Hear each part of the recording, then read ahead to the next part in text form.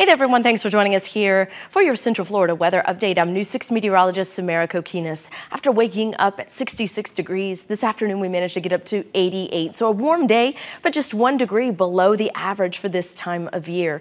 The radar showing a few light rain showers moving into southern Osceola County tonight. We could see a few more of those showers make their way north into Kissimmee, possibly Poinciana, and maybe even southernmost Orange County. But I think most of Central Florida will remain dry. Our next weather maker is just to our north. You see this cold front, but watch this. As it gets closer to Central Florida, what's going to happen is it's going to move in. We're going to build up all of that moisture ahead of this system, and then it's going to fade out. So basically it's going to stall out over Central Florida, being the focal point of our rain chances and our unsettled weather pattern that will last well into next weekend. Starting the clock at 6 tonight, maybe a few sprinkles of rain, but otherwise a dry night ahead. Relatively clear with just a few clouds here and there. So we start the day with plenty of sunshine tomorrow, and then by noon those clouds begin to billow up a little bit more.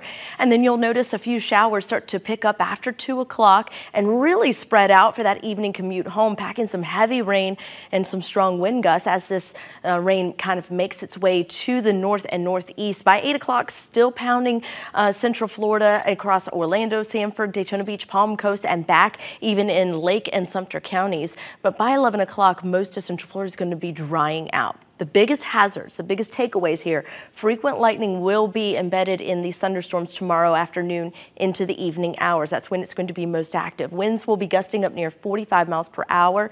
The flooding, it will be temporary, but by the end of the work week, we're looking at possibly having anywhere between 4 and 5 inches of rainfall accumulate because of the amount of rain headed our way. Your overnight lows, upper 60s, low to mid 70s, upper 70s for Brevard County. And as you head to the bus stop tomorrow, make sure the kids have a rain gear in their backpack. There will be that heavy rain to contend with in the second half of the day. Your high temperature right around 93. Now let's get you some results, show you Pinpoint accurate 7-day forecast. So as we head into the rest of the week, notice that unsettled weather pattern with 70 to 80% chance for rain pretty much each day. It drops off a little bit heading into next weekend, and by midweek we get a break from the 90s. High temperatures will be in the mid 80s.